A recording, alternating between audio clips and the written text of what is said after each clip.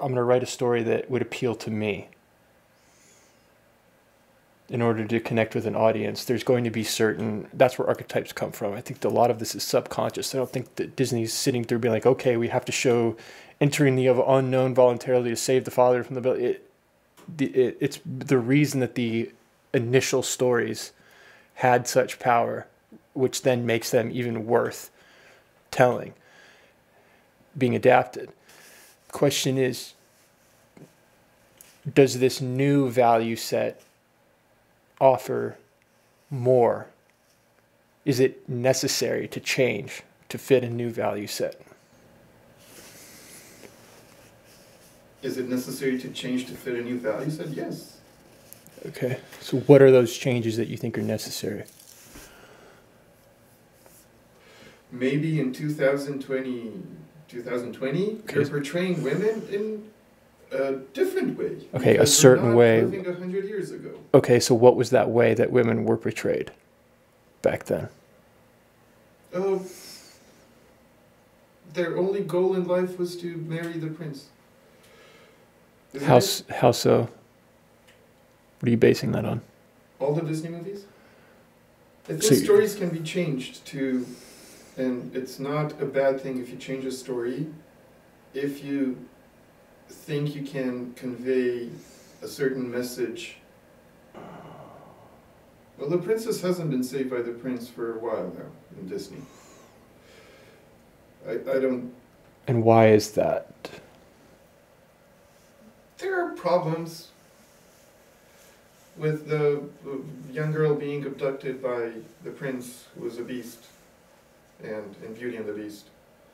Okay. And finally she falls in love with the prince that abducted her, and he was holding her against her will. I mean, this made the case almost to a meme status. Oh, Belle is classic Stockholm Syndrome.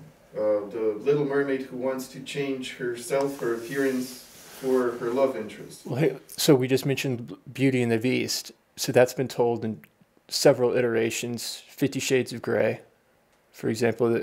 Which is still also controversial. Sure. So is it possible that there is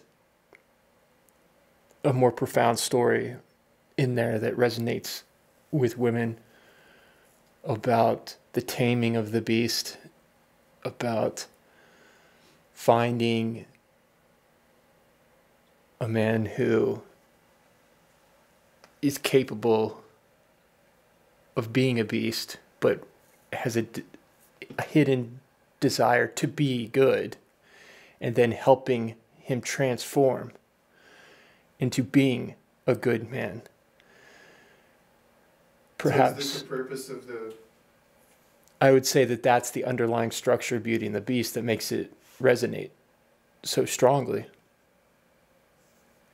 And that is more profound than the flaws. The fact that she is abducted by a beast. Yes, it's not good to abduct women.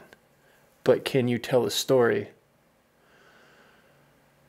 in which things are not okay occur in the effort to create an experience for the viewer? What is that meaning? We'll take an example. So Pinocchio, do not lie. The necessity of accepting responsibility, not following frivolous pleasures, or you end up on the island with the lost boys who turn into donkeys by being led by the marionette or the circus leader.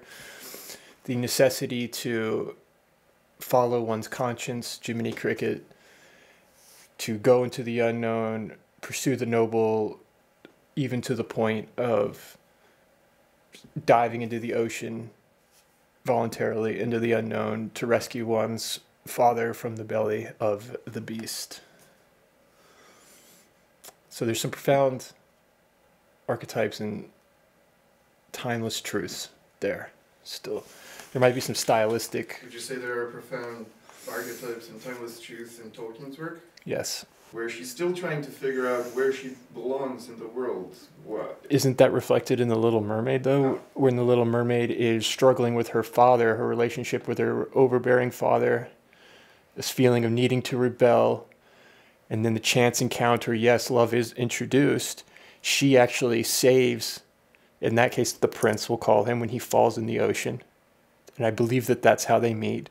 And then she journeys into the unknown to pursue whatever, which is more than just love. It's also rebelling against her father, finding her place in the world. So how is Frozen more nuanced in comparison, though? What is there that it is in Frozen that is more nuanced? So what is the Little Mermaid pursuing? One. Okay. What? What is she? Let's say love, right, and finding her place. And I forget what the friction with the father is, the overbearing father. So she wants to rebel, find her place in the world, and pursue love. So that's 3. So rebelling against, not just rebelling against, but moving away from the parent figure, right? Which is something that is an archetype that has to occur in Journey. Father, you don't understand me. I want to, Right. Even if there's not that friction, though, that's still an event and a thing that has to occur in life. So she does that, and she encounters randomly love, and there's probably some danger in there. And she pursues that, though. Okay. Yeah. So what is wrong with that? Nothing is wrong with it. So what makes Frozen more nuanced?